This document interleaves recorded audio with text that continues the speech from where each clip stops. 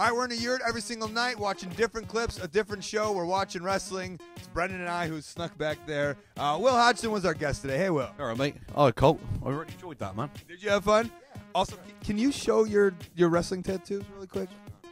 Okay, I don't know if we can see that. We got Big Daddy, Giant Haystacks, the new Dusty Rhodes. Hot Rod Tat's fresh. Dusty Rhodes is fresh. There's Big Daddy, Haystacks, Adrian Street, and Kendo Nagasaki down the bottom there. And These are amazing. well, it's like a Hall of Fame, isn't it, on the Beer Gut Hall of Fame.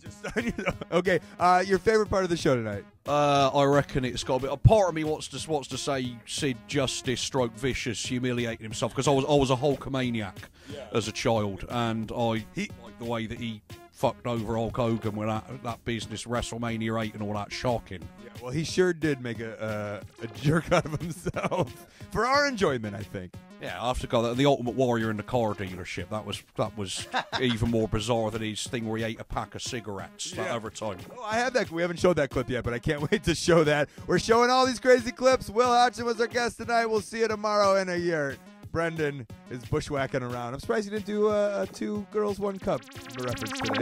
Brendon, Burns, and Colt Cabana in a fucking Yurt at 11 p.m. and provide comedy and commentary. Too bad